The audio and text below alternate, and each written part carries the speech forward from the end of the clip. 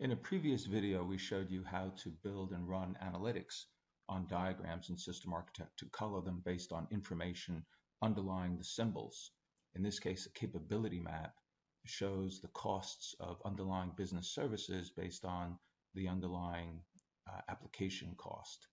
And so we have these analytics that we built that can color the symbols or place icons next to the symbols based on an underlying report that you run. In this case, we built a report to get business capabilities implemented by business services, implemented by applications of a particular cost filtering.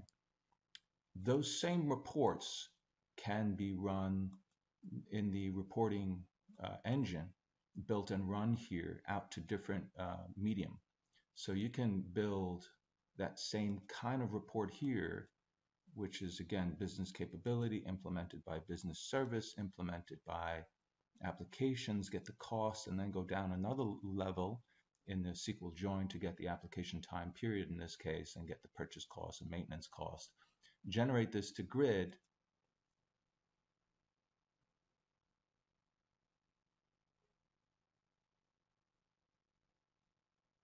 and we get this kind of output, which is convenient in that you can save this to an Excel spreadsheet or CSV file, but also this is a GUI into the tool itself. So I can click on any cell and get directly to that definition. In this case, a business service, here an application definition.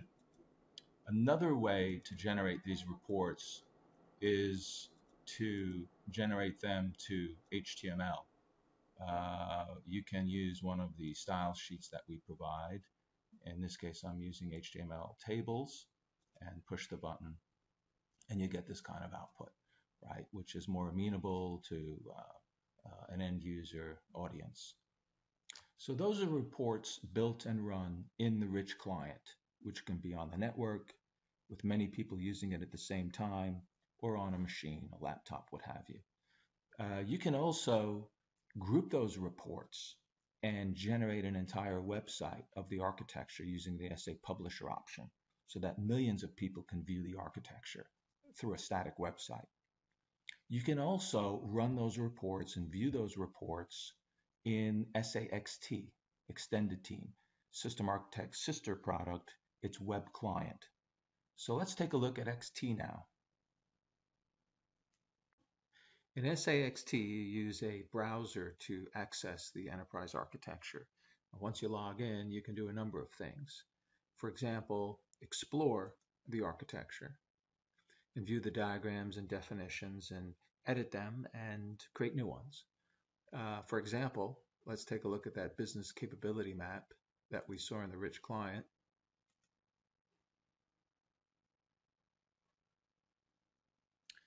And you can zoom on these diagrams, you can open the definitions, you can edit the definitions, you can edit the diagram if you wanted to. We won't focus on that in this video. I wanted to show you the reporting system here. So you have an ability to create a query to ask the architecture questions. So in the SAXT reporting GUI, we can build the same kind of report that we built in the rich client. We can select diagram, symbol, or definition. We'll select definition here and get a definition of type business capability.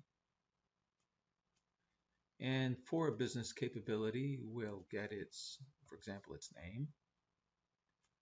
And we can change the output heading of name to business capability. And here are all the other properties of a business capability we can choose from. But we'll go down a level in our SQL query and choose is implemented by business service in this case, and then also get its name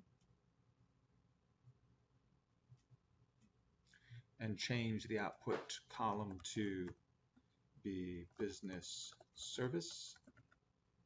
And then go down one more level to is implemented by, in this case, an application component, and get its name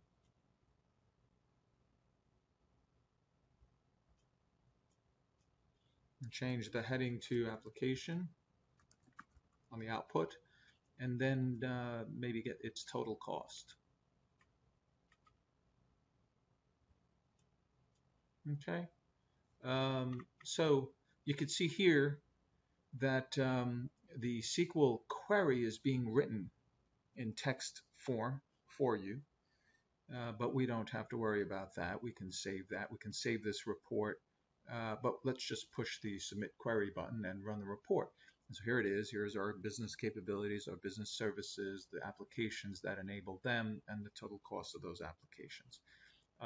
One of the nice things in XT is that you also get a dashboard of the report, and so you get this view of the information where you have these business capabilities, and in this case, this business capability by security has 5 underlying applications for the underlying business service that serves it up. You can view this in different ways, right? You can show it as a donut, and then also you can filter it as well. So this business capability is served up by 5 applications, and if I chose that piece of the pie, I can filter down on that and see just the 5, in this case the 5 applications that serve up that that business capability through the business service.